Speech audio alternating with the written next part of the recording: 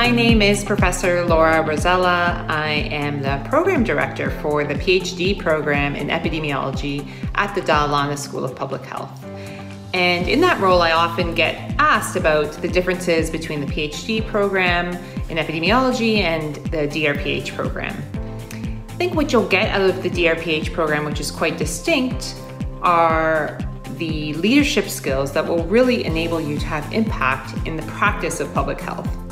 And while in both programs you'll master the discipline of public health, being able to have the skills and knowledge to be able to move forward practice is quite distinct, and the specialized experiences and training and courses within that program will help you achieve that goal. So thinking about what you want to do with that degree and the impact you want to have and where you want to direct that impact. Ani Tanzi, Bozo Kwekwe. My name is Angela Mashford Pringle. I'm an assistant professor and the associate director of the Waakabanes Bryce Institute for Indigenous Health. I'm also the program director for the Masters of Public Health in Indigenous Health.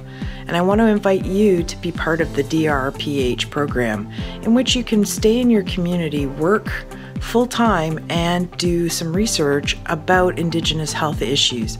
I think it's very important that we do this, and I hope to see you soon. I envision the ideal candidate for a DrPH student in occupational environmental health to be someone who's already practicing in a technical or a management position in either occupational health and safety or environmental health with a desire to advance into a senior position. This could be either the private or the public sector involved in running a program or enforcement or even policy already. The DrPH will provide advanced skills needed to lead such a program and evolve it into something more effective in protecting human health. My name is Dr. Abhisri Haran. I am a faculty member at the Lana School of Public Health, and I teach in the areas of health systems innovation, transformation, and leadership. We have designed the leadership curriculum for the DrPH program to give you an opportunity to learn about leadership best practices in the classroom, and through that process take those lessons into real-world experiences, apply and see what's working for you, what's not working for you, and get mentored and coached to develop your authentic leadership skill sets and toolkits so you could function as a high-performing public health leader in Canada and globally. Hello, I'm the Lana Chair in Global Health Policy.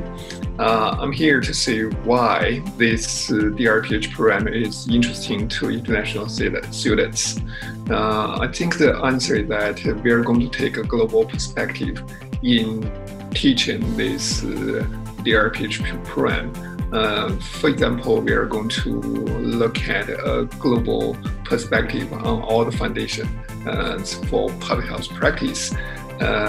We also have the faculty members from different countries. For example, I originate from China, and you would find lots of faculty members are from your own country or has done research in your country. We are going to present these research results to you through all the teaching programs. And finally, we are going to set up a network of the global teachers, all the teachers and the students at a global level. So we are going to ensure each other are going to help for the success and the future of the public health development.